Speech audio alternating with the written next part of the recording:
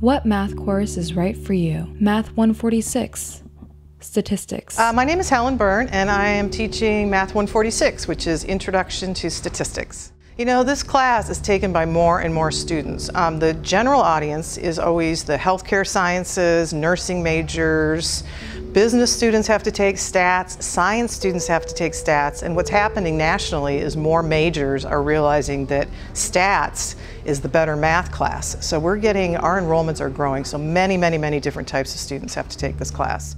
What degree are you seeking at Highline College? I am seeking a nursing degree. I am pursuing a nursing degree. I'm doing business administration. Why did you take Math 146? I chose to take this one because it was one of the mandatory classes that they asked for.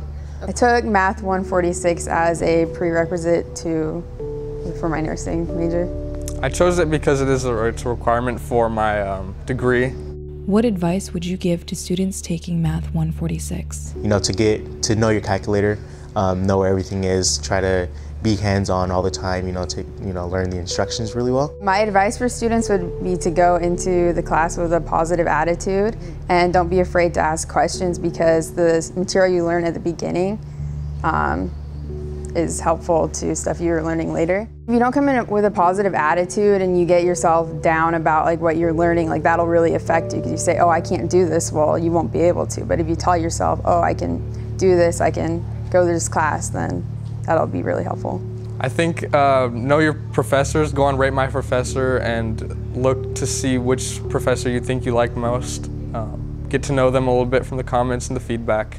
And I think that's pretty much the best advice I can give. Well, I think one thing that is really different is statistics is really about the science of data and how to make sense of data. So it's a math class, but it's a little bit different because it's a lot more applied. So you really have to understand what's going on. Some students that have really been good at algebra come into this class and they expect there just to be rules and they can follow the rules, and it doesn't work that way. You have to really make sense of the whole thing. But that's also good news, because a lot of students who haven't succeeded well in traditional math courses do really well in statistics because it makes sense and it's something really concrete and real.